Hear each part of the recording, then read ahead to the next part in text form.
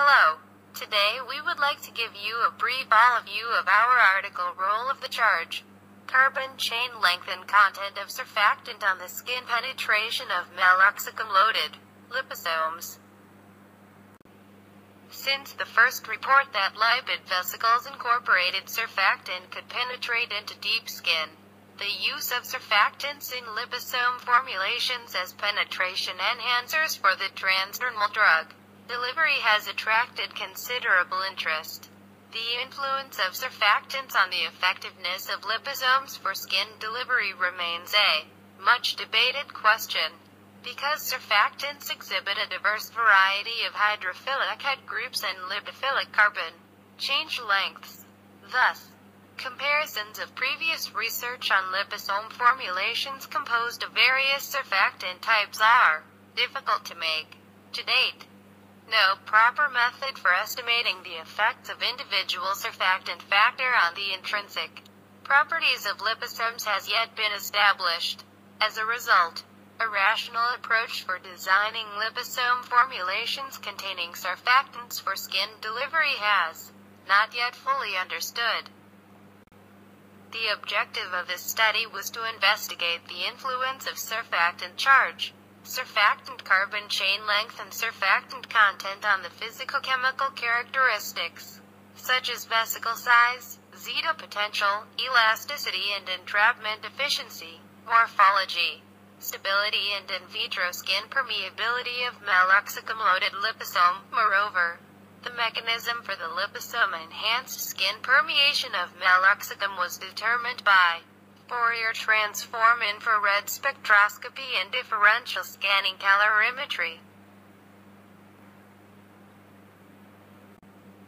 The vesicle composition ratio was obtained from a two-factor spherical second-order composite experimental design by using a response surface method incorporating multivariate spline interpolation, or RSM-S. The results indicated that the surfactant factor was significantly affected the vesicle size, zeta potential, elasticity and entrapment efficiency of liposome formulation, the steady-state flux of anionic, transversome and cationic transversome were significantly higher than conventional liposome, at approximately 58% and 63%.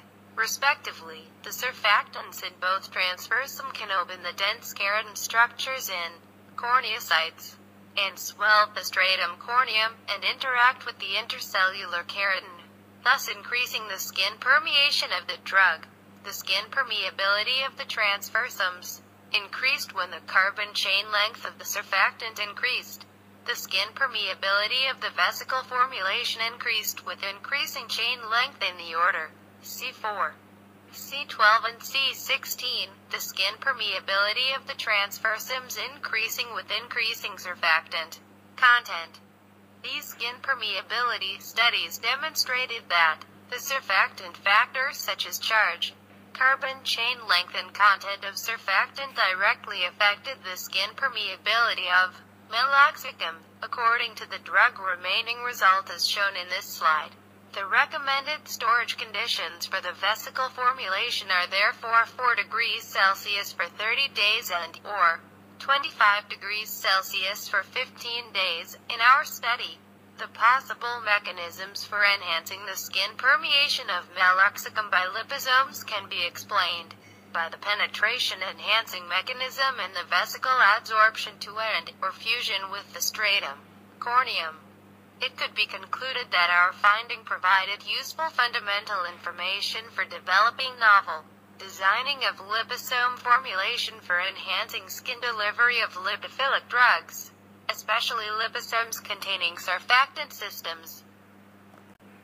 The authors are grateful to the Thailand Research Funds through the Royal Golden Jubilee PhD program and the Basic Research Grant, Faculty of Pharmacy, Silpakorn University, Thailand and Department of Pharmaceutics, Hoshi University, Japan for facilities and support. Thank you very much for watching.